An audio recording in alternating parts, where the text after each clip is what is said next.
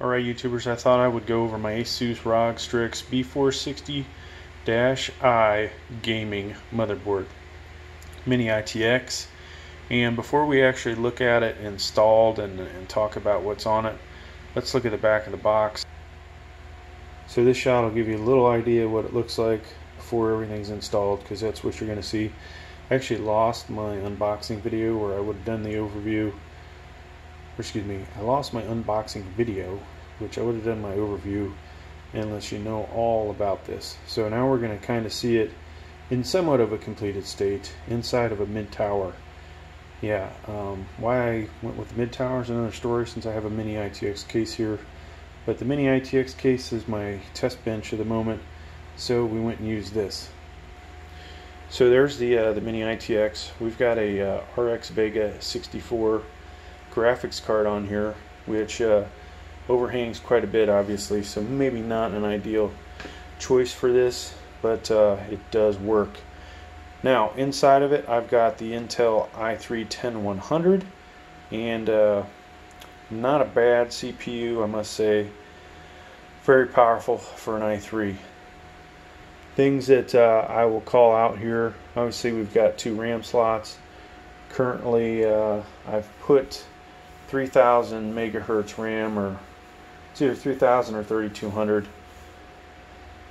We have over on this side you have the 24-pin power connector that comes from your power supply.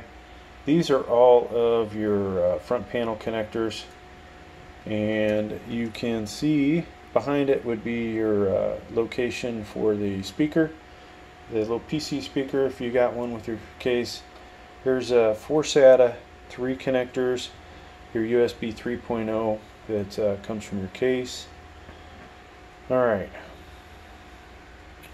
over on this side you can see the 2x4 CPU power connector.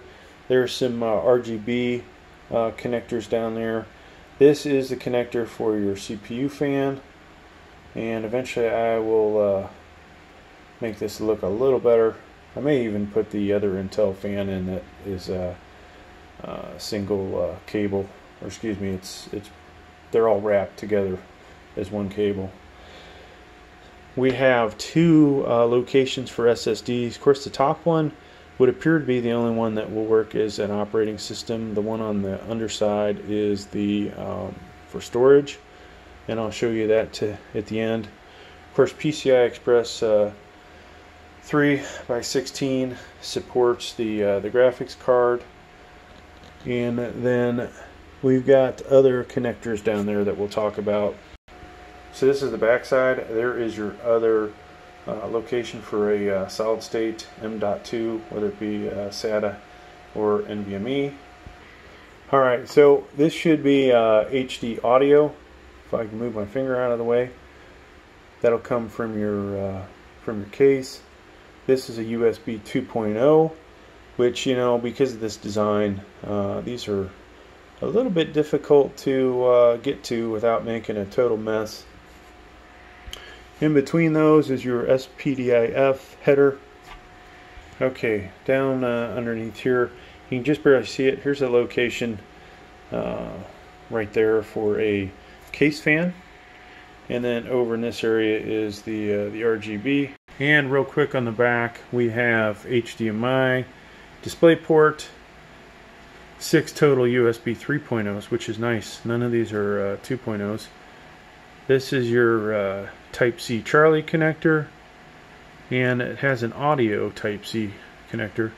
Antennas, this actually works pretty good without having the antennas connected, but you should always put your antennas in. Ethernet, and then you can read the labels on the audio connectors. Of course, headphone and microphone is in there. There's a connector for a sub, rear speaker line in, and there you go, folks. That's going to do it for the overview of this here motherboard, and we'll take a look at the manual real quick for you. So this will be hard to get it to come out because it's in a they don't want to sit flat, folks. So if you're watching this on your 4K screen, hopefully you can read that. that is all the features of this motherboard. We may have missed a couple here or there, but for the most part, that's what you got. So we'll zoom in a little over here so you can look for the number you want to know in case I missed it, and then there is what they are. So hey, thanks for checking out the video. Please like, please subscribe. Thank you.